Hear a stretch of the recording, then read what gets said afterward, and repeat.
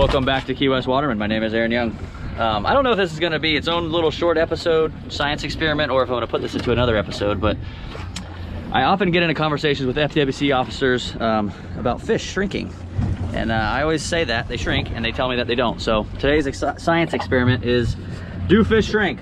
We just shot these. These are fresh as can be.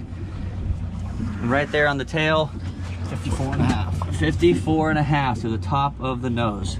So remember that number. We're gonna ice these down. And here either later tonight, I might let it sit overnight so it really chills because it's late in the day, but we're gonna get a measurement after it's cooled, and we're gonna do science. So I'll see you later. All right, so I've got the same fish from yesterday. You can see there's a nice hole there. Same shot location, same fish. It's been icing all night. Majority of the time you shoot fish earlier or catch fish or spear fish earlier in the morning. They ice all day and they have time to shrink. We shot these fish so late in the afternoon, I wanted to let them sit on ice and get a true test here and get the fish completely chilled. But I'm on the tail there, hopefully you can see it.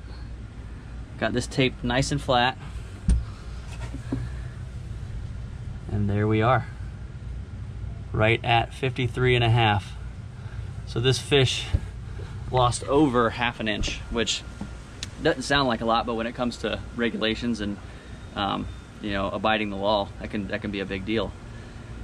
Luckily, wahoo's not one of the fish that need a measurement, but there are a lot of other fish that do shrink. I've seen it happen. That's why I normally don't keep fish if they're, you know, within a quarter of an inch or so. But that's all I got on this one. If you're new to the channel, check out some of the other videos. If you're not, thanks so much for watching. Be sure to subscribe and like. And this was a little shorter one, kind of weird, but just kind of wanted to prove a point and break a myth.